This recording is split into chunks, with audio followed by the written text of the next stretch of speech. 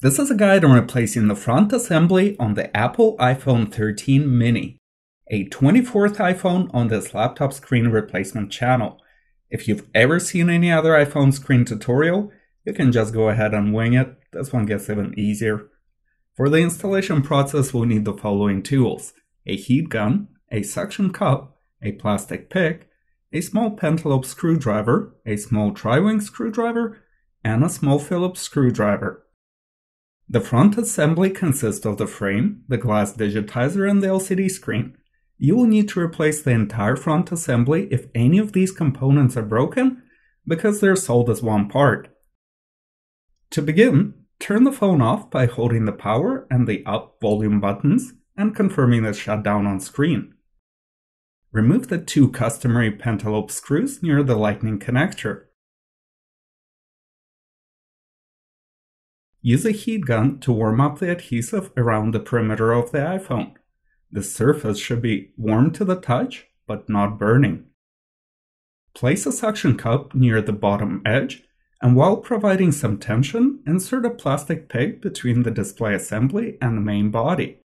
Move the plastic pick along the edge. Use a heat gun repeatedly to keep the glue warm. Go around the perimeter, applying some pressure to separate the front assembly from the main body. Please note, there are cables located near the left edge of the phone. Keeping that in mind, open the iPhone as a book to the left side. Now we have access to the connector shields. Using a tri-wing screwdriver, carefully remove one screw holding the first metal shield, and using a plastic pick, open the shield and put it aside. To prevent a short circuit, disconnect the battery connector. Using the same plastic pick, open the LCD connector. The second metal shield is held in place with two tri-wing screws and one Phillips screw. Phillips is not a well-known type of screw. It looks just like a usual tri-wing, but with an extra wing. You can get a Phillips screwdriver from our store at LaptopScreen.com, but it's unlikely that you'll find any use for it in the future. Remove the screws and set the shield aside.